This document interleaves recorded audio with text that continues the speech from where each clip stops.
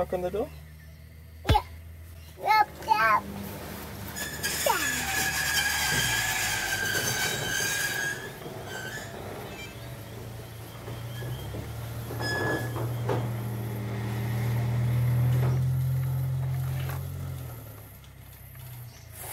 Go get in the car.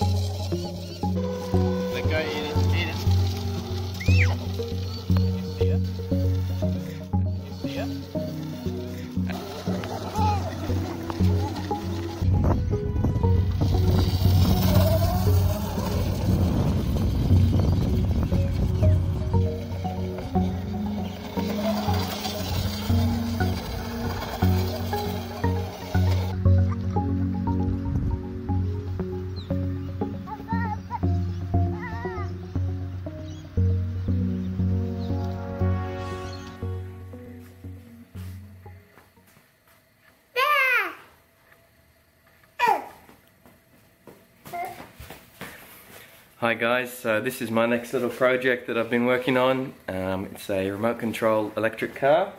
It's got a 1 kilowatt motor, so it's got heaps of grunt. Can pull kids around fairly easily, as you can see. And yeah, even pulls me along pretty well.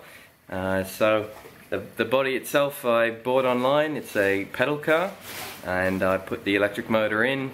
There's a fairly big size servo motor that does the steering, and Toby, that's enough. I bought the motor as a kit for a bicycle, and I thought I'd throw it in here, but for small kids it's plenty of power, probably too much. I had to program down the throttle curve so that it was manageable. So first up, two batteries. They're both 12 volt lead acid batteries. Probably would have liked to go with lithium ion, but this was a lot cheaper. They're 15 amp hour and they're connected in series, which outputs in 24 volts. So the positive through the fuse, which at the moment that's a 40 amp fuse, goes to the main on switch. So at any point I can it's a 50 amp controller, so that fits nicely with the size of the motor. So you can also give it some braking and reversing inputs, which is pretty helpful.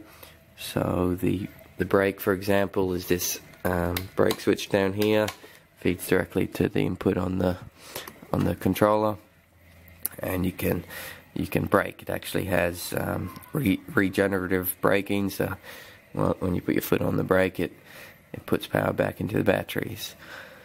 Same with reversing, so you can reverse it at this switch here, just as an input directly to the motor controller. The throttle control comes in through this receiver that takes it from the remote control, which speaks in a modulating pulse width language, whereas the motor controller speaks in a 0 to 4 volt or 0 to 5 volt, I think, input signal. So I've got this little circuit board that I just got off eBay that converts the modulating pulse width into a 0 to 5 volt signal, and that feeds to the speed control input on the controller. But if I flick the switch to the other position, then instead of reading that signal, it reads a 0 to 5 volt signal from the throttle.